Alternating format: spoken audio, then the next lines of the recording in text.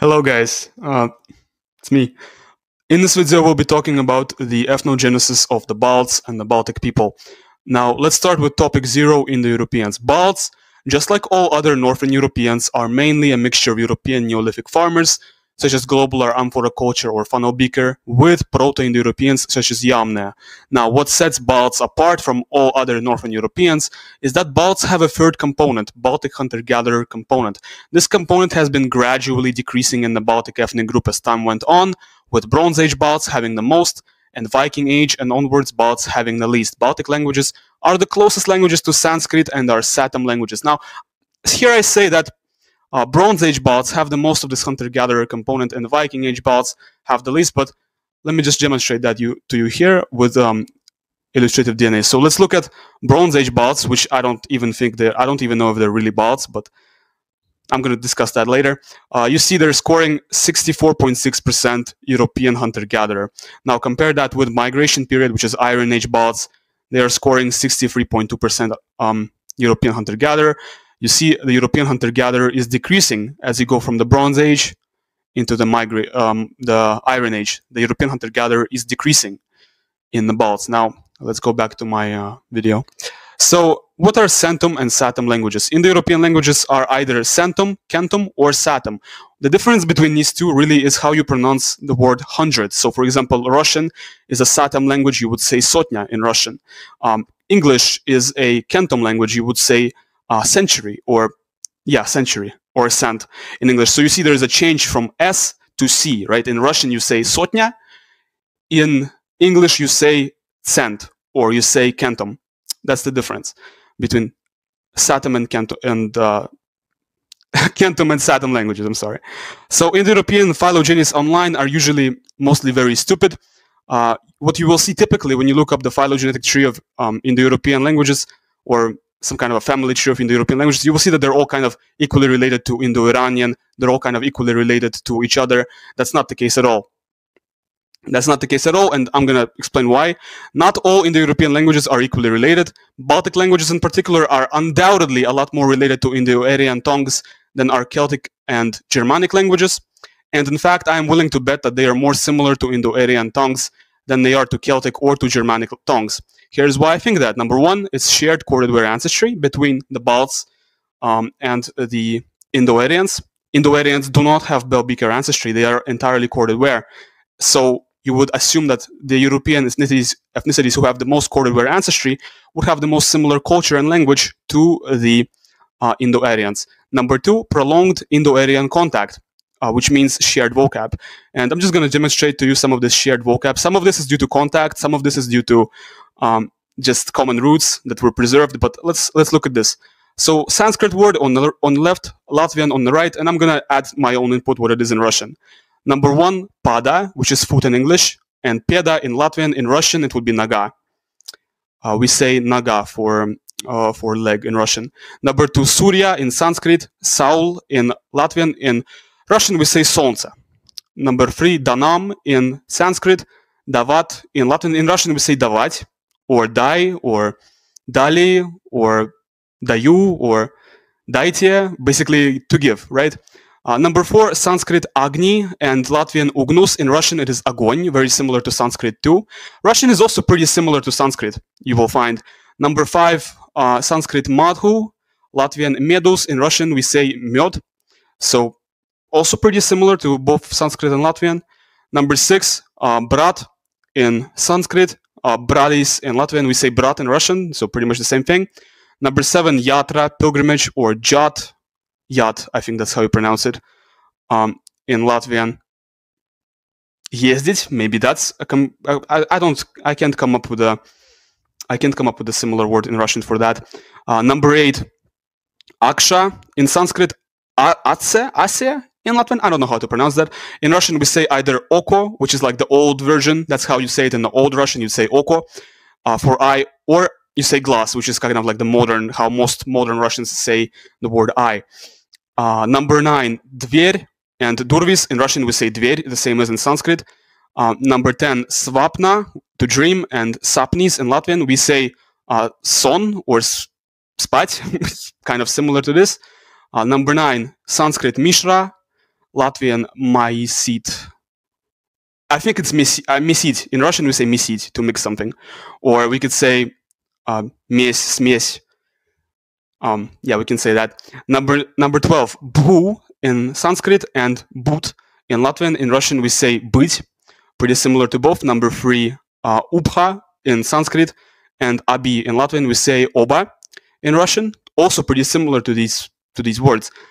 Number 14, miriti in Sanskrit and mirt, to die in Latin. Mirt definitely sounds a lot more similar to what I would expect in Russian. We say smерть or мертвый to describe a dead man. It's like if you're a dead man, you'd say мертвый, мертвец.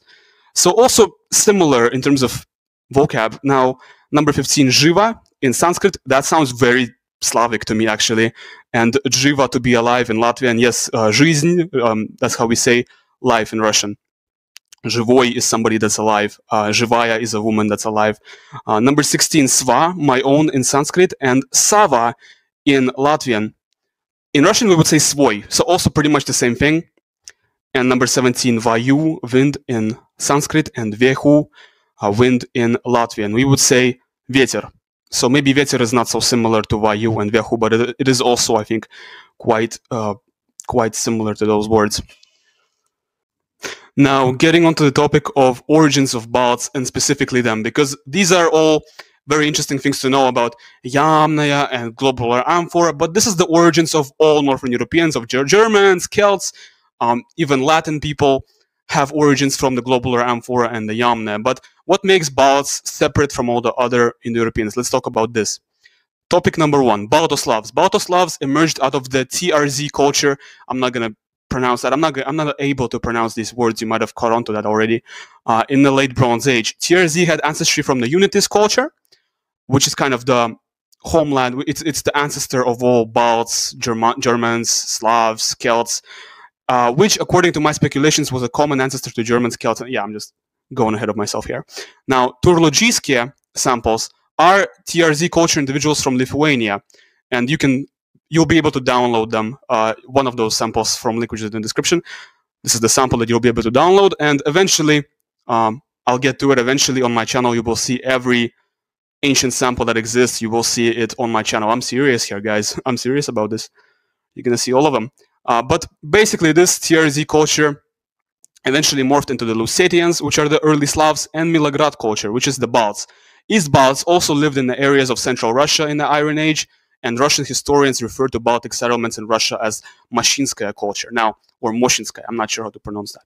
I think it's Moshinskaya. So you see here, the purple is basically all the Slavic cultures, and this is the Iron Age. So in the west, it's West Baltic Kurgan culture. In the middle, it's ceramic something culture. In the middle, a bit to the right, it's Dnieper Dvina culture, and on the very right, it's Moshinskaya culture. This in the green, I think, is supposed to represent Uralic cultures, and yes, I think it's accurate. Yes, because at this time, Uralic people already were in the northeast of Europe. So I think this is an accurate map. Now, looking at this Kiev culture right here, just gonna deviate a little bit from the topic. Kiev culture, you might be under the impression that it's a Slavic culture, and it says here "культура народов предположительно говорящих на славянских языках." So you would say it is cultures of people who supposedly spoke Slavic languages, but I don't think that's the case at all with this Kiev culture, or at least not for the entirety of this Kiev culture. I'm talking about this here. In this map, the Kiev culture either does not represent Slavs or does not represent a total Slav majority, as Iron Age Ukrainian samples from this location are not Slavic, rather they are a mixture of Germanic and Iranic and Balkan ethnic groups. What am I talking about here? Let me show you what I'm talking about here. So these are the two Iron Age Ukrainians from this region, and let's see who are they most similar to, right? Let's see who they are most similar to. So this one, Legazina, is most similar to Slovakians and Czechs, and you might be tempted to say, well, it's probably a Slav, but be on the lookout for something. Look at the single mode, Sorb, Finnish East, and Kubachinian. This is not a Slavic result, and at least not a purely Slavic result. And Shishaki here is Rumelia East, which is basically Turkish, plus Finnish, plus French. So this is not a typical Slavic result. You don't see any Ukrainian here. You don't see any Russian. And that's why I'm saying these two Kiev culture individuals, or Chernihiv culture individuals from this region in the Iron Age, were definitely not Slavic, but they were instead a mixture of Germanic, Iranic, and Balkan ethnic groups. Now let's talk about the Bronze Age Balt, the Torology, right? It's this one. Let's see what he is closest to. The Bronze Age Balt is closest to Lithuanians, Latvians, Estonians, everything you might expect. And he's getting modeled as a mixture of Lithuanian plus Finnish plus Darginian. Very interesting stuff. Pretty typical result for even a modern Lithuanian. By the way, in case you want to compare yourself, this is a little model that I've built to determine how much Mediterranean, Northern European, and East Asian ancestry we all have. For example, the Villa Bruna here is indigenous European hunter-gatherer. Afontova Gara 3 here is ancient North Eurasian. This is the common ancestry between Europeans and Native Americans. Turpin Arbasi hunter-gatherer is Anatolian hunter-gatherer, which is the ancestor of Anatolian Neolithic farmers and also is related to Caucasus hunter-gatherers. And here is the China-Amur River, which is kind of just an East Asian component. So let's see what we score. For example, the Baltic, the Bronze Age Balt, is scoring 42.8% of the southern Pinarbasi component. So he's actually pretty southern. He's almost half Mediterranean, pretty much. Chernihiv Legezhina is more Mediterranean. He's 23.2% Mediterranean, and Shishaki is 62.4%. So these where are they? These two samples from this region are actually super Mediterranean, more Mediterranean than Ukrainians, more Mediterranean than modern Russians, more Mediterranean than any modern ethnicity that lives in this region, which are only Russians and Ukrainians. But now compare me to this, right? I'm a modern Russian person. So for example, if you compare me to this Bronze Age Balt, you see that I am 7% more Pinarbasi hunter-gatherer. I'm 7% more Anatolian hunter-gatherer than this Bronze Age Balt. Right, I'm a lot more southern than this Balt, and I also have 2% Chinese Amur River, which he doesn't. Now, how about we compare this with like Latvians? How is he different from Latvians? Let's see how he's different from Latvians. Put that. I'm holding the mic with one hand, so that means I have to use the other hand to do all my manipulations. It's pretty difficult to do. The Latvian is, let's clear all that. The Latvian is 43.6% Pinarbasi, and so the Latvian is actually more southern. The Latvian has more Anatolian hunter-gatherer admixture than this Bronze Age Torology person. So this just tells you how northern these Torology people were. So modern Ukrainians and Russians do not have much Iranic or Gothic admixture, and most of the Iranic admixture in our ethnos is due to medieval Turkic influence rather than some kind of Iron Age Sarmatian heritage. So Russians, Ukrainians, we are not Sarmatians. We shouldn't be LARPing as Sarmatians. We should stop doing that. Whatever Iranic admixture we have it because we have Turkic heritage. We got it from the Turks. Now, Proto-Prague Karchak culture, right in the middle of this map, is likely the foundation of the Slavic ethnic group. This is the Proto-Prague Karchak culture here. 3rd to 4th century Common Era. Now, let's move on to the Torology samples. And I just showed you the Torology sample right here. By the way, actually, I'm going to go the extra mile. I'm going to go ahead and download this. I don't even have to download this. Hold on. Phenotype. I'm going to just do this way. Search for this sample. Yeah, we're going to see what it's looking like. So this is what this Torology 3 individual is predicted to look like. He's predicted to have blue eyes, blonde hair. Quite interesting stuff. So no MC1R, no MC1R anywhere.